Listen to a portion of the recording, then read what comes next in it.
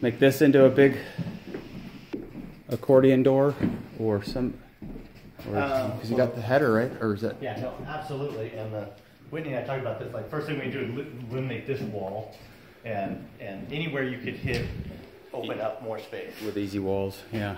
I'm excited to see this house open up like that. I think Yeah. it's so cool. There was this one issue I thought I had. I mean, it is.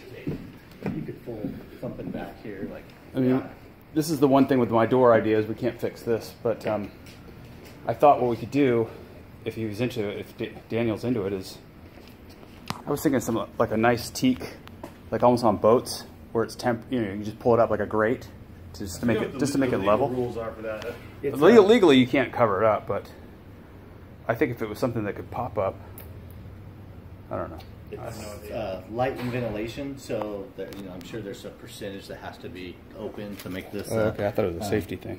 Both safety for light and ventilation below, I guess. So, but you could dress this up somehow, or Yeah. It scares the shit out. Really? I'm scared of heights. That's probably what it looks like. It's a little tiny hole. Get up the fucker. Wait, come. All right. You guys already went upstairs, right? Yeah. yeah, we're good. You gonna get that job too, Mike? Okay. Someone's gonna start remodeling. Isn't it a building? Is that like Randy Carrick's house. Yeah. Yeah, Carrick's house.